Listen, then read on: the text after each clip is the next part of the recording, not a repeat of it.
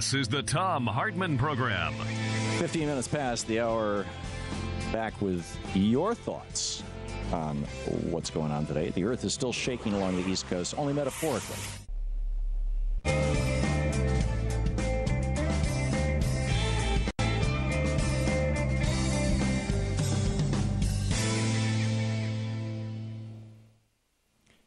Let me give you a quick recap of the things that you missed in the first hour of the program.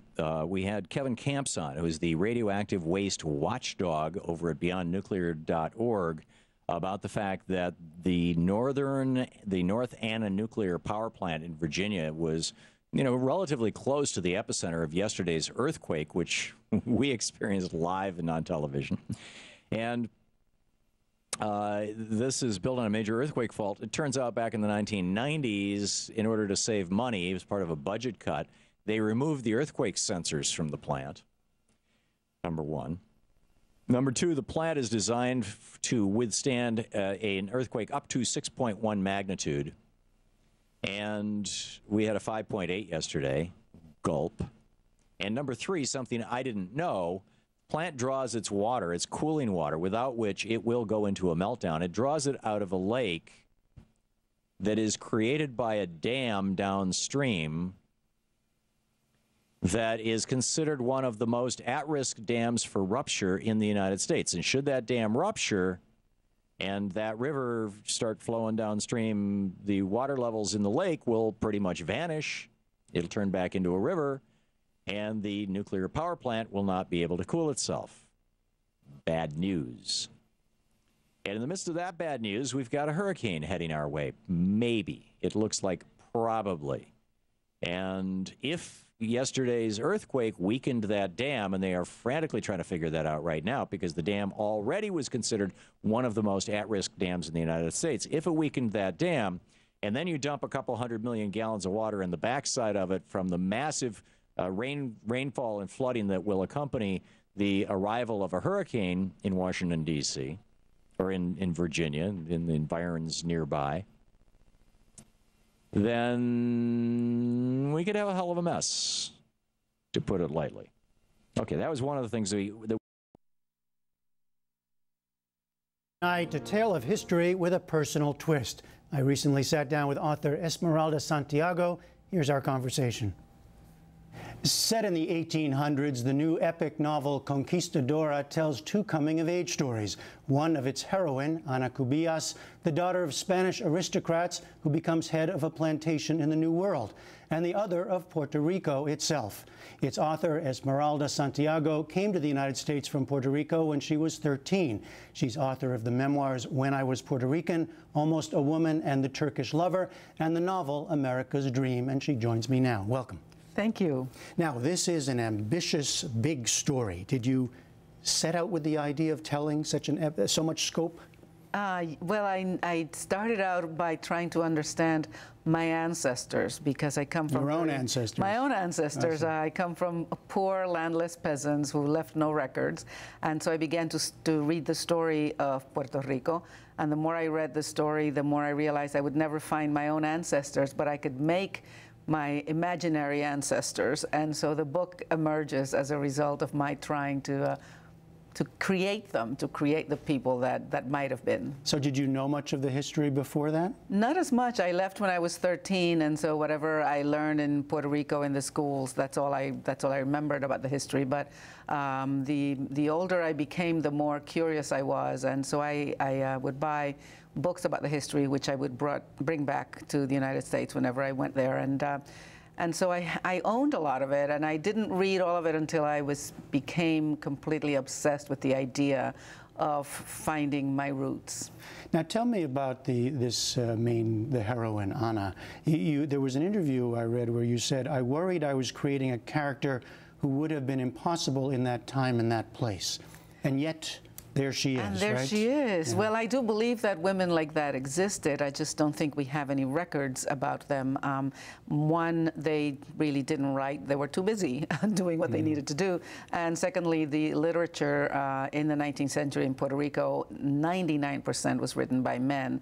And women were just kind of sitting around embroidering most of the time in their books. So, so I knew that women like this existed. We just hadn't heard about them. And so I had to create someone who was a 19th century woman, but also who was modern. A 19th century woman who runs a plantation and therefore has to deal with one of the overarching themes historically and in your novel, slavery. Yes, and she, when she comes to Puerto Rico, she had heard, of course, that there was slavery, but it wasn't until she was there living among the slaves that she really understood what it meant. And she had a lot of conflicts about it, but she managed to get over it because she kept thinking to herself, I have to do this, I have to work, I have to continue my work here, and these were my tools, and that's how she envisioned the slaves, were as the tools that she needed. Well, what about for you? I think you felt the need to explore this history, obviously, as particularly slavery. Yes, well, you know, obviously I come from African descendants at some point. My dad is very dark, my mom is very fair. So I know that somewhere along the lines of on my father's side, at least, there would have been Africans. And so I wanted to know who they were and how they lived and what happened to them. And it was difficult. I have to admit that when I was reading the history, and then when writing about it, I went through the entire gamut of emotions, from shame, embarrassment, to rage, anger, to also just admiration that they survived under the circumstances that they actually lived. We're, of course, not going to walk through the whole story here, but I'm curious, when you go back and you look at the history and then you create this, does it have reverberations for today? What did you learn about yourself and about our society and about Puerto Rico today? Right. Well, you know, it's really interesting that I started this with a question: how did we become Puerto Ricans? And of course, the first question is, who are the people? And the people were very, very mixed, from not just from Spain. People think, you know, we all came from Spain. No, there were people from Ireland, from Germany, from Italy. We are just a real mixture with the native population and with the Africans. And so that was really exciting to read, just how mixed we are, and how many different cultures came to our little island and made Puerto Rico what it is. I didn't know the history, so it was very poignant for me, because I realized, you know, at my age, I know more about American history than I did about the history of my island, and that was where embarrassment and shame mixed, but also joy in the possibilities of learning about my ancestors and knowing just a little bit more about me. Speaking of you, there is another part of this personal story which I didn't know about till recently, but I gather when you were finishing this, you had a stroke. Yes.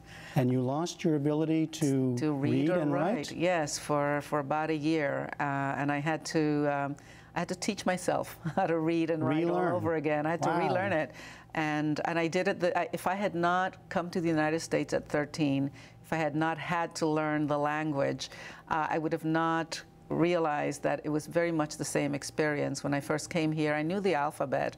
I would look at a book and the words made no sense because it was a language I couldn't understand. Oh, so you were relearning now the way you learned at 13. Yeah, it was comprehension. Yeah. My stroke completely affected comprehension. And so even though I knew that the things were written and they made sense, they didn't make sense to me. And so I began by reading children's books all over again, as I did when I first came, and trying to connect the words to the objects. And little by little, I relearned it. And now you're okay? I'm okay. I was able to finish the book. And you're here with us. Here I am. And one last thing. Did I read correctly? This is the first of a trilogy? Is there more planned here? There's more planned, because the history was so fascinating, and these characters continue to emerge into my imagination and to talk to me. And so I would love to write another book that includes some of these characters, not all of them, and that continues the history of Puerto Rico and how we became who we are.